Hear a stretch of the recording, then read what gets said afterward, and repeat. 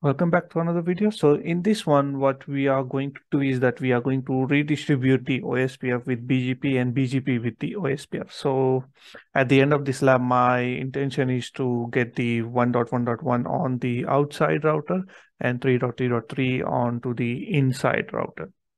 So let's go to the ASA now. So if I go back to the inside, or if I go to the ASA, if I say show route, and currently you see that I am able to see 1 and 3 routes on the ASA.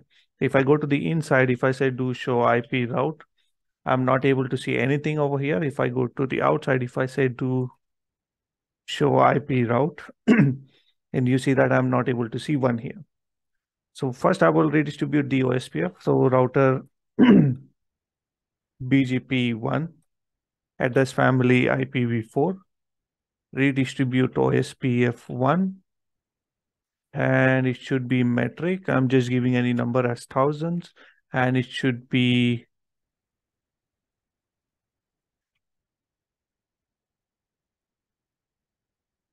that's it, I think. Redistribute OSPF1, metric 1000, and exit. So now what I did was I have redistributed OSPF into the BGP. That means I should see OSPF routes in BGP. So if I say that do show IP routes, and now you can see that I am able to see 1.1.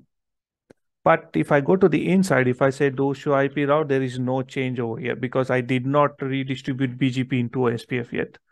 I've only done what I have only redistribute OSPF into the BGP. So that's why I'm able to see that 1.1.1 network over here. So let's redistribute BGP into the OSPF now. So I will say that router OSPF1 redistribute BGP1 with metric. I will use the same 1000 and subnet. Subnet is important, otherwise it will not redistribute properly. So once I issue this command now, if I go to the inside, or if I say do show IP route, and you see that I do have an external route coming from 3.3.3. Now let's do one thing, fix up protocol ICMP. So I will just do a testing. So if I say that do ping 3.3.3 with source loopback 0. So basically from the higher security level to the lower security level, traffic is allowed, but from the lower security level, it should not be allowed. So if I say do ping 1.1.1 with source loopback 0, you see that it is not allowed because there is no ACL. So it's a brand new topology without any ACLs over in this one. So that's the reason it is not able to communicate. Now you will write the ACLs and you will allow the traffic to communicate. So what I will do in this scenario to verify that one is that I want to allow 3.3 to communicate with only 1.1. So I will say that access list 1 permit IP 3.3 255 or I can say that host 3.3.3 to host 1.1.1. And I am saying that only I'm allowing ICMP. So I will say permit ICMP, or here I can say equation echo. I think that should be fine. If I say that show access list, so basically I'm allowing this host to communicate with this host.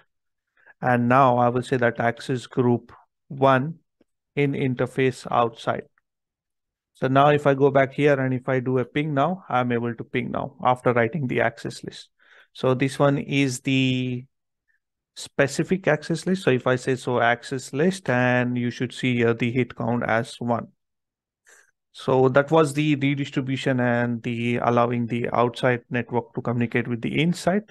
And if you see that I have only allowed 3.3.3 to communicate with 1.1.1. So if I say that do ping 1.1.1, you see that still it is not able to ping because it is going to take this 100.0.0 network, which we did not allow in the access list. So that's the reason it will not allow the access. It will only allow the access which is coming from the source 3.3.3. All right. So I hope this was informative for you, and thank you.